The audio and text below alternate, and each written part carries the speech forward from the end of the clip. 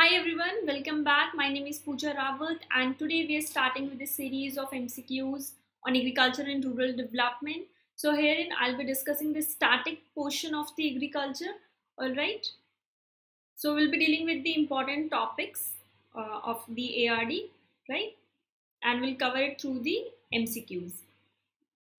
Now before I start this session, all those people who are here for the first time, do subscribe to our channel and press this bell icon so that you don't miss on the latest updates. You can also join our Telegram group wherein you can post your queries and you'll also be notified with the upcoming videos. Now starting with the first question, it says continuous production of one and the same crop year after year or season after season is termed as what? Monocropping, sole cropping, companion cropping, solid cropping or synergetic cropping. Okay, this is a cropping pattern wherein one crop is grown year after year, है ना. एक ही crop को साल दर साल same crop जो है वो cultivate की जा रही है, sow की जा रही है. इस practice को हम बोलते हैं monocropping. Mono means one. ठीक है, so one crop is grown year after year. Monocropping normally आपको देखने को मिल जाएगी वीट, मेज, सोयाबीन, इन क्रॉप्स में आपको मोनोक्रॉपिंग देखने को मिलती है. Now why farmer choose this monocropping over the rotational cropping, right? कि रोटेशन क्यों नहीं करते क्रॉप्स का, मोनोक्रॉपिंग ही क्यों करते हैं? कि मोनोक्रॉपिंग में कहते हैं से आपने अपना फील्ड प्रिपेयर कर लिया, फॉर एग्जाम्पल वीट के लिए, ठीक है, आपने उसी के तरीके से आपने क्या किया, इनपुट अरेंज किया है, इरिगेशन फैसिलिटीज अरेंज किए हैं, फार्म इम्प्लीमेंट्स आपने अरेंज किए हैं, ठीक है, आपने वन टाइम इन्वेस्टमेंट कर दिया फार्म इम्प्लीमेंट्स में. अब क्या होगा अगर आप सेम ही क्रॉप बार बार कल्टिवेट कर रहे हैं, दैट मीन्स मैकेनाइजेशन और स्पेशलाइजेशन बेसिकली आप क्या कर सकते हैं उस फील्ड में इंट्रोड्यूस कर सकते हैं, यानी कि same type of facilities can be utilise year after year. And अगर आप डिफरेंट क्रॉप्स करेंगे तो आपको डिफरेंट management practice adopt करनी पड़ेंगी, right? You might be using a different kind of input for the different cropping systems or the cropping pattern, right? So therefore farmer tend to adopt this monocropping, right? Now sole cropping क्या होता है? Sole cropping is a growing of a one crop at a time, ठीक है, यानी कि mix नहीं हो रहे. Soul cropping is an opposition of intercropping, ऐसे समझ लीजिए. इंटरक्रॉपिंग में क्या करते हैं यार, टू और more crops are grown together in a different arrangements, ठीक है, बहुत सारे अरेंजमेंट्स होते हैं इसके अंदर. सोल क्रॉपिंग में you are growing one crop at a time in a pure stand, alright. Companion cropping में देयर टू और more crops are grown together but there is no competition among them, right. Then the solid cropping is similar to sole cropping only, and then the synergetic cropping, this is also kind of intercropping wherein two or more crops are grown together, but the yield of both the crops are more when they're grown in pure stands, okay? I mean when they're grown together, then they are in pure stands. For example, two crops are grown, maize and potatoes, or maize or mustard, कुछ भी मान लीजिए, ठीक है. सो अगर आप इनको इनके प्योर स्टैंड में ग्रो कर रहे हैं, यानी कि एक फील्ड में सिर्फ मेज ही आप कल्टिवेट कर रहे हैं और दूसरे फील्ड में आप मस्टर्ड कल्टिवेट कर रहे हैं, और इनका अगर यील्ड है 10 kg, मस्टर्ड का है 5 kg, ठीक है. अगर आप इसको साथ में क्रॉपिंग करते हैं, इनकी मेज और मस्टर्ड को एक साथ अगर आप कल्टिवेट करेंगे तो क्या होगा, इसकी जो यील्ड होगी वो बढ़ जाती है, यानी कि नाउ द मेज would be around 12 kg yield होगी और मस्टर्ड की 7 kg होगी. तो सिनर्जेटिक क्रॉपिंग में क्या होगा, एक दूसरे को सपोर्ट करें, they are in the there is a synergy between these two crops and they are helping each other, and then the yield of each crop would be more than they were in the pure stands, right? So here the correct answer is the monocropping. The cropping pattern is very important, so you should be thorough about the cropping patterns, alright? Now the second question is the cropping patterns used on a farm and their interaction, important term है ये, and their interaction with the farm resource, farm enterprises and the available technology is called what? So cropping pattern क्या होता है? Cropping pattern is nothing but the spatial or the temporal arrangement of your crops in a field in a one agriculture year, ठीक है. तो एक साल में एक पर्टिकुलर फील्ड में किस तरीके के क्रॉप्स जो है आप वो सो कर रहे हैं विद रिस्पेक्ट टू टाइम और विद रिस्पेक्ट टू स्पेस। ठीक है, किस तरीके से आप क्रॉपिंग अरेंजमेंट है आपका विद रिस्पेक्ट टू टाइम और स्पेस इन अ 1 ईयर, ठीक है, पर यूनिट एरिया में। This is the cropping pattern. Now the cropping pattern का interaction with the other farm resources. Farm resources क्या होते हैं आपके? फर्टिलाइजर और वाटर, पेस्टिसाइड्स जो इरिगेशन आप प्रोवाइड कर रहे हैं, ठीक है, these are the farm resources. तो एक sequential arrangement, एक spatial temporal arrangement of crops and their interaction with the farm inputs. Farm enterprises, like other than growing your crop, farmer might be practicing beekeeping, right? Or agroforestry, anything, any farm enterprises, ठीक है, उसके साथ interaction cropping pattern का and the available technology, whatever the farm implements there, whatever technology a farmer is adopting. So interaction between all these things is known as what? Multiple cropping, cropping system, mixed farming, mixed cropping और cropping pattern। यहाँ पे जो correct answer है वो है आपका cropping system. तो ये आपको डिफरेंस पता होना चाहिए क्रॉपिंग पैटर्न और क्रॉपिंग सिस्टम में क्या डिफरेंस है। Cropping pattern is nothing but N special और the temporal arrangement of crops in a year, in one agriculture year per unit land, ठीक है। And cropping system is the interaction of this cropping pattern with the other resources or the farm enterprises, right? Multiple cropping में क्या होता है? Multiple cropping यानी कि you're growing 2 or more crops in a year, right? Multiple यानी कि एक तरीके से जैसे monocropping में growing 1 crop, multiple cropping you're growing 2 or 3 crops in a year. Then mixed farming is raising livestock along with cultivation of crops, right? So you're growing crops.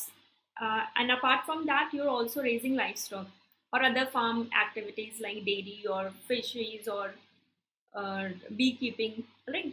Mixed cropping में you're growing 2 or more crops together simultaneously, ठीक है, 2 और 3 crops जो है उसको एक साथ जो है कल्टिवेट कर रहे हैं।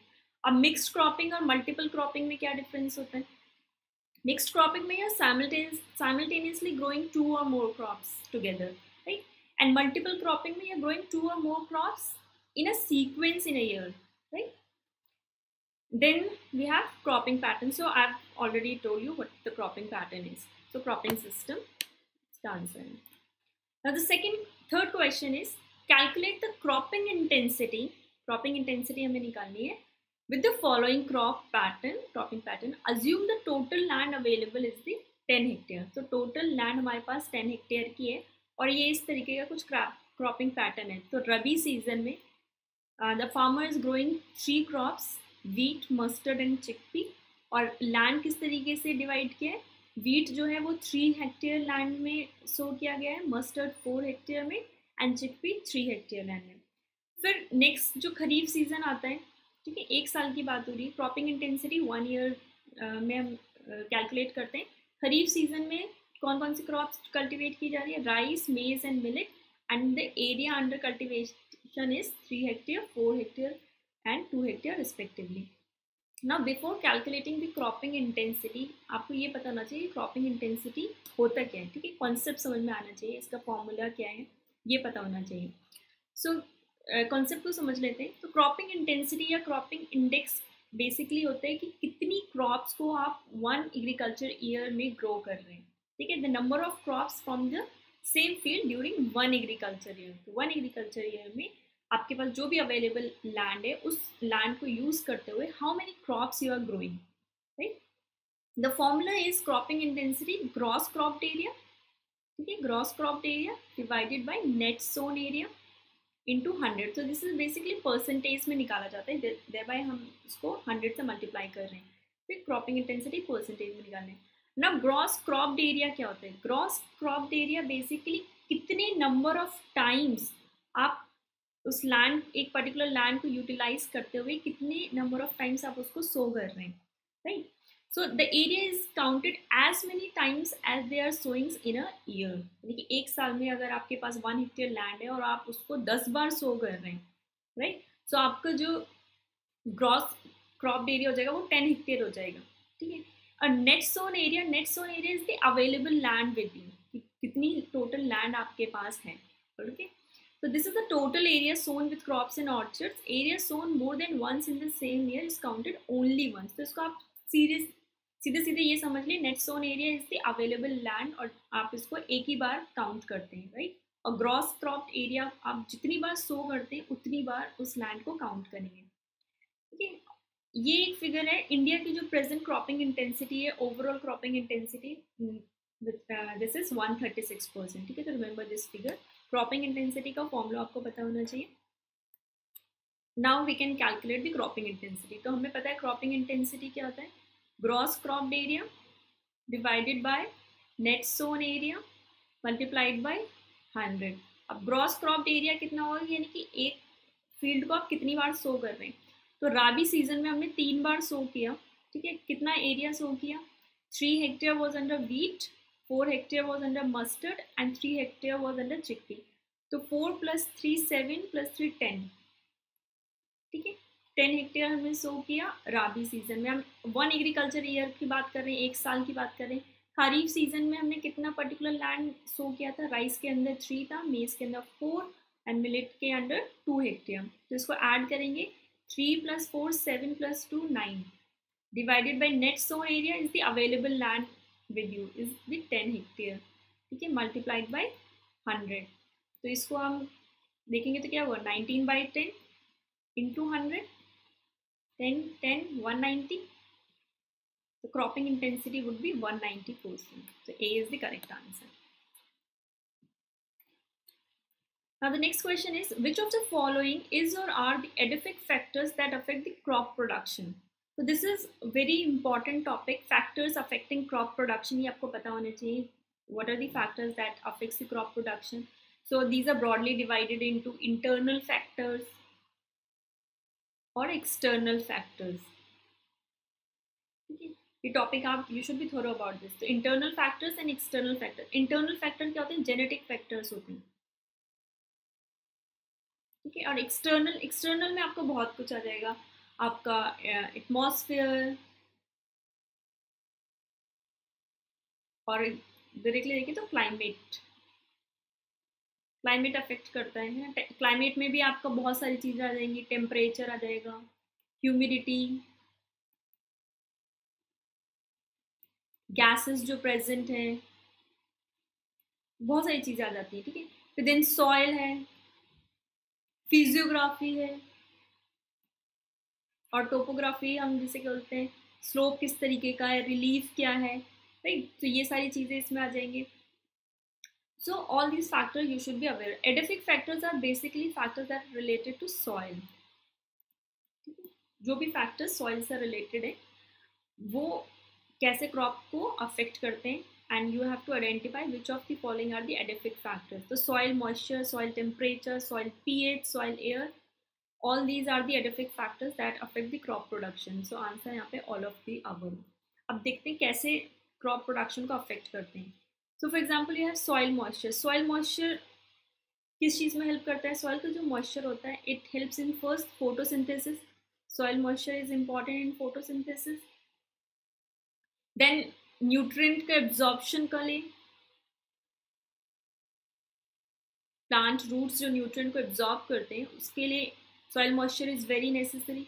Then soil temperature also affects the rate of photosynthesis and the nutrient absorption. Then soil temperature is also important for microbial activity, soil microbial activity जो होती है उसके लिए भी इम्पॉर्टेंट है। देन सॉइल पीएच अगर बहुत ज़्यादा होता है तो एल्कलाइन सॉइल हो जाती है, एंड बहुत कम होगा तो एसिडिक सॉइल होगी। Both of this are not conducive for the optimum crop production. तो सॉइल पीएच क्या होता है, इट शुड बी न्यूट्रल और 7 के अराउंड होना चाहिए पीएच, ठीक है। Soil air, how soil air affects the crop production. Soil air is very important. Aeration, soil air क्या करती है, सॉइल में एरिएशन इंट्रोड्यूस करते हैं, ऑक्सीजन बेसिकली इंट्रोड्यूस करिए।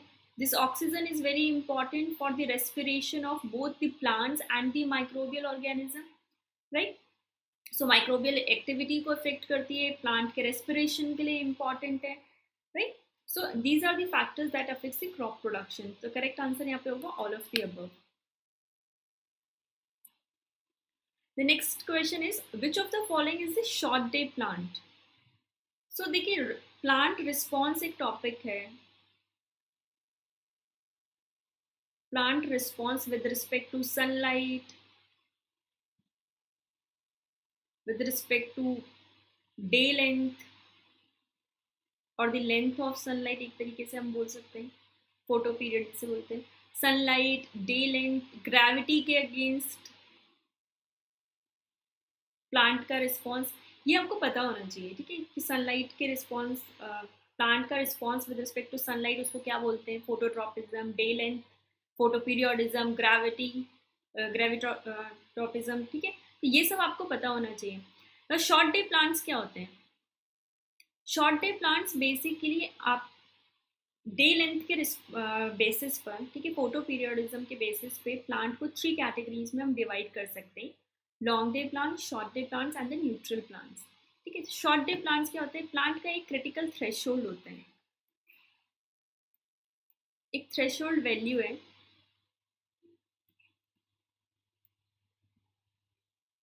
which is the amount or the length of the period that the plant require, ठीक है, length of the photo period, sunlight का जो length है, how much hours of sunlight is required by that plant for flowering process, ठीक है। अगर इसकी जो भी critical value, threshold value, short day plant है यानी कि फ्लावरिंग प्रोसेस के लिए जो प्लांट है उसको फोटो पीरियड की लेंथ इस थ्रेशोल्ड वैल्यू से कम होगी, यहाँ कहीं लाई करेगा, ठीक है। अगर लॉन्ग डे प्लांट्स होते हैं तो थ्रेशोल्ड वैल्यू से ज़्यादा फोटो पीरियड प्लांट को चाहिए होता है फॉर फ्लावरिंग प्रोसेस, राइट ना।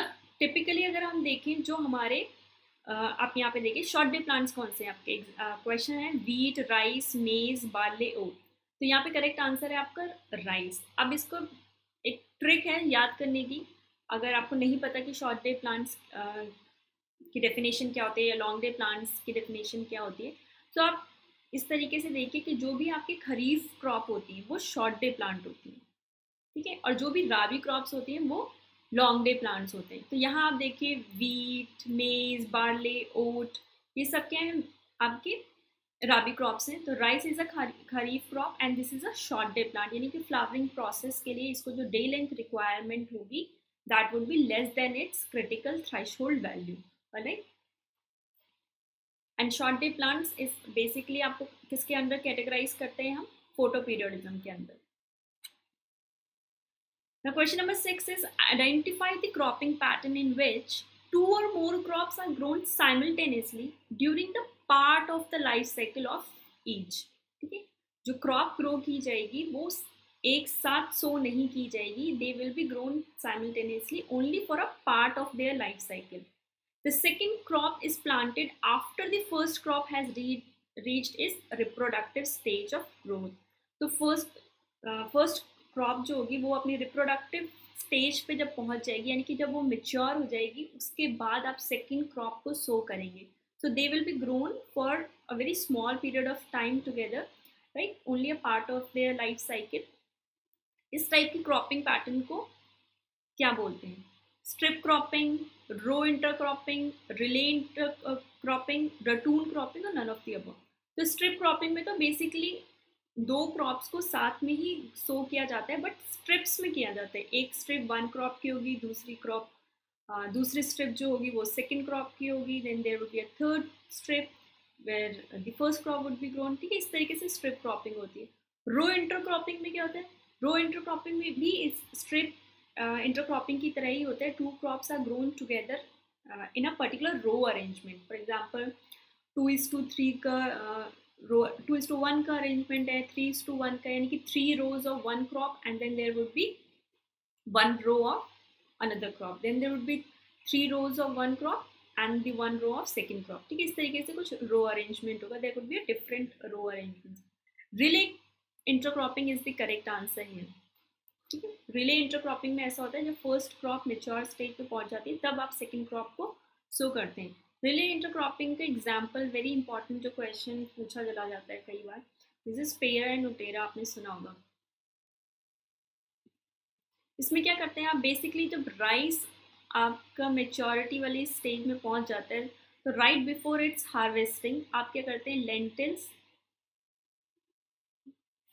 और लेग्यूम्स जो भी होते हैं, इन प्लांट्स को आप ग्रो करते हैं. लेथेरस और लेंटिस जो है इस प्लांट को सो करते हैं before the harvesting of rice, and this type of pattern is known as the para cropping. और इसको हम रेजिडुअल क्रॉपिंग भी कहते हैं. रेजिडुअल क्रॉपिंग यानी कि आप जो रेजिडुअल मॉइस्चर है उसको बेसिकली यूटिलाइज कर रहे हैं ना. राइस फील्ड में क्या आ रहा है, मॉइस्चर है, आप उसके राइट बिफोर हार्वेस्टिंग आप सेकेंड क्रॉप ग्रो कर दे रहे हैं, so that it can utilise the residual moisture that is available on the field. और इसी टाइप की क्रॉपिंग में पैरा करते हैं. And it's very common in your waste Bengal, Bihar and MP. These are the local terms for this. ठीक है. The next question we have is sugarcane, mustard and onion is an example of what? So देखिए sugarcane, mustard and onion, these are the plants of different heights. ठीक है, different heights के. sugarcane सबसे ज़्यादा length का है, then we have mustard and then we have onion जो कि bulbs होते हैं ना, they are grown under the ground और उनका छोटा सा green part जो होता है that is above the ground. So this is a kind of a multi-story cropping. Okay? Multi-story cropping, there is a different 2 or 3 crops of different heights and different sunlight requirements are grown together. Okay? Multi-story or multi-level cropping जिसे हम बोलते हैं. Now question number 8 is geotropism can be defined as plant's response to what? Geotropism is a plant response towards the gravity. ठीक है, gravity के against जो plant response करता है उसको हम बोलते हैं जियोट्रॉपिज्म. तो geotropism can be both positive और नेगेटिव. ठीक है, पॉजिटिव और नेगेटिव. और पॉजिटिव है यानी कि ग्रेविटी क्या करती है, नीचे की तरफ खींचती है. एंड तो पॉजिटिव रिस्पॉन्स क्या होगा, जो प्लांट का मूवमेंट होना चाहिए, प्लांट जो ग्रोथ होनी चाहिए वो ग्राउंड की तरफ होनी चाहिए. और नेगेटिव अगर रिस्पॉन्स होगा तो ग्रेविटी अगर आपको डाउनवर्ड पुल करे यानी कि प्लांट की जो ग्रोथ है वो क्या होगी, अपवर्ड जाएगी. तो नेगेटिव ग्रोथ आप देखो रूट्स स्टेम में आपको शूट में देखने मिलती है. ये स्टेम जो होता है प्लांट का part that grows above the ground है ना, दैट मीन्स वहाँ पे आपको नेगेटिव जियोट्रॉपिज्म देखने को मिल रहा है. ठीक है, और पॉजिटिव क्या है, यानी कि पॉजिटिव क्या होगा, डाउनवर्ड होगा, डाउनवर्ड मूवमेंट. तो रूट्स आपके क्या होते हैं, डाउनवर्ड मूवमेंट होता है, इसका डाउनवर्ड ग्रोथ होती है. तो रूट्स में आपको पॉजिटिव जियोट्रॉपिज्म देखने को मिल रहा है और स्टेम्स में और शूट्स में आपको क्या हो रहा है, नेगेटिव जियोट्रॉपिज्म देखने को मिल रहा है. तो geotropism is a plants response towards the gravity. Now the next question is under multi-story cropping, cropping intensification is done with respect to what? देखिए क्रॉपिंग इंटेंसिफिकेशन, ये जितना भी आप मल्टी क्रॉपिंग कर रहे हैं या इंटर क्रॉपिंग कर रहे हैं, ये बेसिकली क्रॉप इंटेंसिफिकेशन टेक्निक्स ही है. यानी कि आप पर्टिकुलर पीस ऑफ लैंड से you are trying to get more and more yield, right. आप उसका ऑप्टिमम यूटिलाइजेशन कर रहे हैं. तो मल्टी स्टोरी क्रॉपिंग में जो इंटेंसिफिकेशन होता है that is done with respect to the space, right. क्योंकि आप एक साथ ही क्रॉप्स को क्या एक साथ ग्रो कर रहे हैं, तो टाइम का तो यहाँ पे इंटेंसिफिकेशन नहीं हो रहा है, यानी कि सीक्वेंशियल अरेंजमेंट नहीं है. You are growing all the crops together based on their canopy level और based on their height level and based on their sunlight requirements, right. So multi-story cropping में cropping intensification is done with respect to the space only. Now allelopathy आपको पता होना चाहिए क्या होना चाहिए. देखो एलिलोपैथी ऐसा होता है कि जब आप 2 क्रॉप्स को साथ में कल्टिवेट कर रहे होते हैं तो वन क्रॉप इस तरीके के कुछ केमिकल्स जो हैं वो रिलीज करती हैं that can negatively affect the cultivation और the growth of the neighbouring plants. तो इस प्रोसेस को हम बोलते हैं allelopathy. Now question number 10 is what is the optimum temperature for rice? ठीक है, तो राइस कल्टीवेशन के लिए बेस्ट टेम्परेचर कौन सा है. तो correct answer is 32 degree Celsius.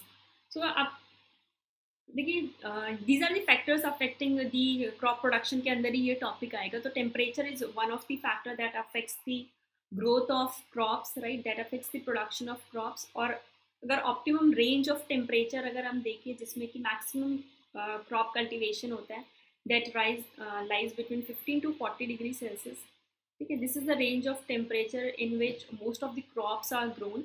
And the optimum temperature यानी कि जो बेस्ट टेम्परेचर होता है that is known as the optimum temperature. Rice के लिए it is 32 degree Celsius. So I have included few crops, right. तो यहाँ का मिनिमम टेम्परेचर देखो, राइस का minimum temperature is 10 degree Celsius and maximum is 36 to 38, but the optimum is 32. Similarly, wheat के लिए optimum temperature is 20 degrees Celsius. Maize के लिए again 20 degrees Celsius. Sorghum, it's 25 degrees Celsius, and for tobacco it is 29 degrees Celsius. So this is important. At least you should remember the optimum temperature for rice, wheat, maize. These are the important crops, and there are chances that question might be asked from these crops only, right? So this was all about the today's session. We'll continue this, and we'll see you in the next session. Till then, keep working hard and keep studying.